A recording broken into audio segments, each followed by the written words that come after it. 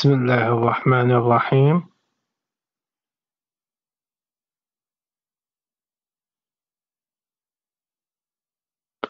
الحمد لله والصلاة والسلام على رسول الله وعلى آله وصحبه وسلم أجمعين.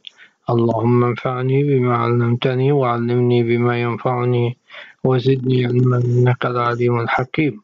My topic today is about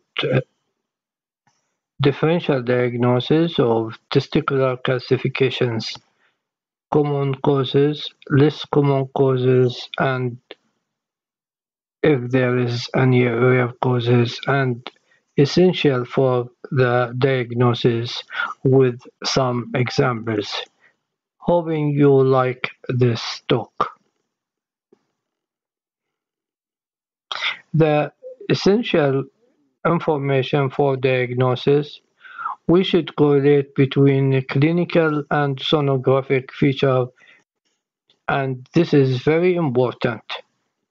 For example, incidental finding: patient with testicular microlithiasis and scrotal pearls. Patient if has history of pain, abscess, chronic infection or tumor. Another example, patient with intrinsic calcification. We should raise the possibility of testicular tumor, epidermoid cyst, and if there is associated with trauma, testicular hematoma or hematocele are in differential diagnosis. What are the differential diagnoses? We have common causes, less common causes, and rare causes. Common causes: testicular microlithiasis, Nonseminomatous germ cell tumor, Sertoli cell tumor. Helpful clues for common diagnosis: testicular microlithiasis, we should have small 2 to 3 millimeter discrete multiple non-shadowing echogenic intratesticular foci. Can be involvement unilateral or bilateral. Can be associated with germ cell tumor. In report cases, up to 40%. As we see here, it is sagittal grayscale ultrasound of the right testis, and we see multiple tiny calcific foci, hyperechoic, involving most of the testis, consistent with testicular microlithiasis. Here, another patient with longitudinal Doppler ultrasound. We have multiple hyperechoic, non-shadowing foci representing diffuse testicular microlithiasis. As we see, this calcification has no posterior acoustic shadowing.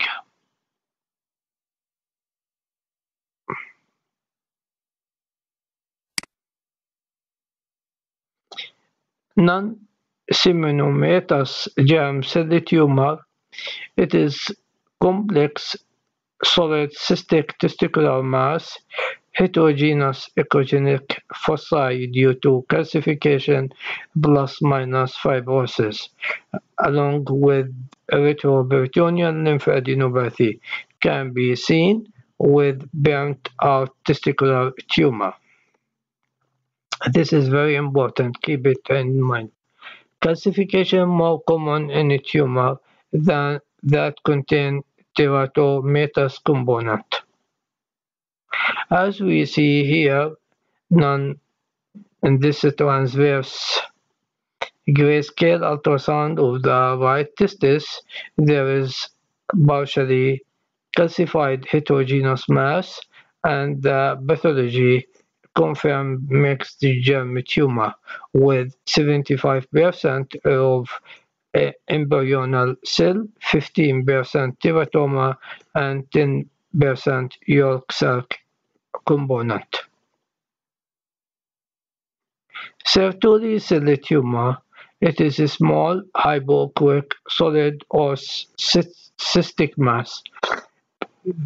May they have punctate calcification, and occasionally tumor calcification may be form large calcified mass known as large calcifying Sertoli tumor.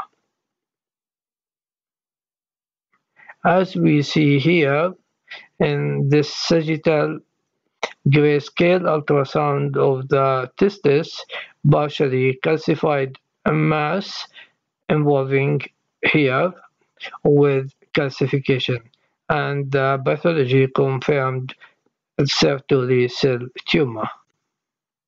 Here, another patient with a transverse ultrasound, ill-defined lobulated echogenic intratesticular foci with posterior shadowing, consistent with calcification, and the final diagnosis confirmed calcified Sertoli cell tumor.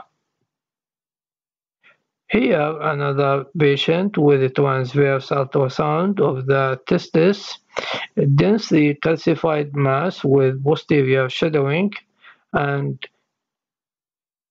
the histopathology confirmed calcifying Sertoli cell tumor. Less common causes, we have scrotal trauma, scrotal pearl, epidermoid cyst, scrotal abscess or epididymoorchitis, calcified tunica Albuginea cyst.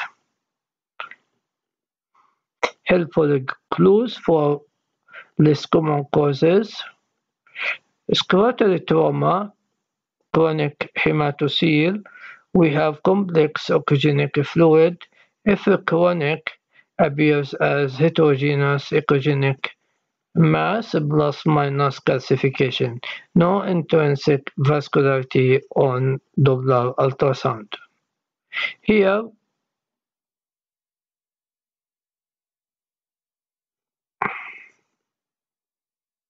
we have sagittal ultrasound demonstrate calcified mass confirmed on pathology with heterotopic ossification, as we see here, the echogenic area with shadowing and with fibrosis and secondary to a traumatic injury.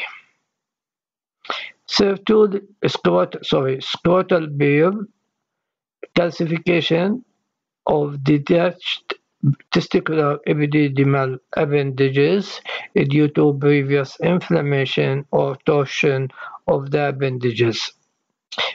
Solitary, discrete, echogenic fossa focus in Tunica vaginalis. As we see here, sagittal ultrasound of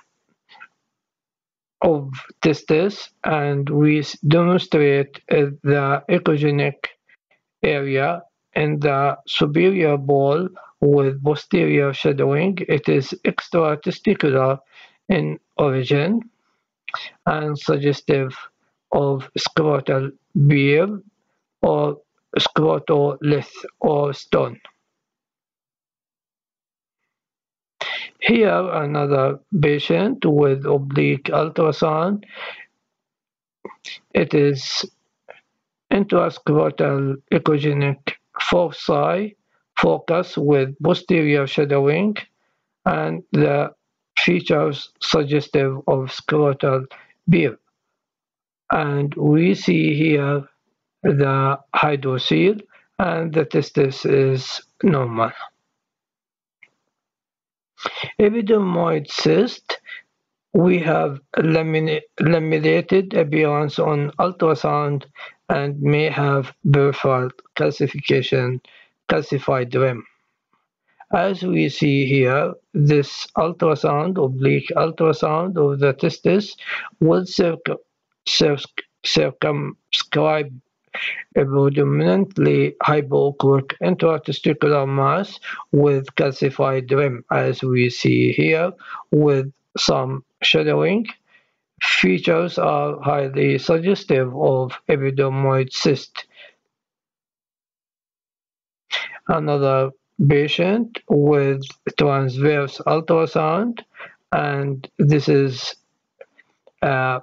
demonstrate heterogeneous mass with calcified complex mass, cystic and solid component with calcification here on the rim, and pathology confirmed epidermoid cyst on this patient.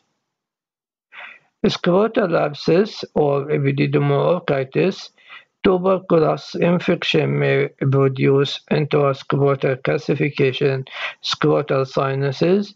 Granulomas appear as small echogenic foci plus-minus calcification. As we see here, scrotal abscess,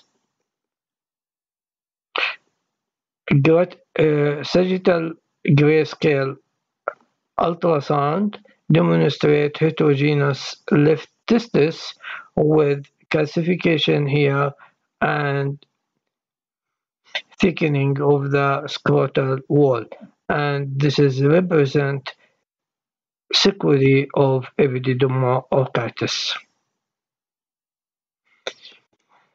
Calcified tunica albuginea cyst, typically located anterior superior aspect of the testis and within the tunica albuginea may cause mass effect on the testicular parenchyma if it is large and it is avascular. As we see here, it is located in the anterior superior aspect of the testis on this sagittal grayscale ultrasound with a demonstrate calcified lesion in the tunica albuginea with posterior shadowing due to tunica albuginea cyst with calcification. Thank you very much for listening. Hoping to see you soon in another talk.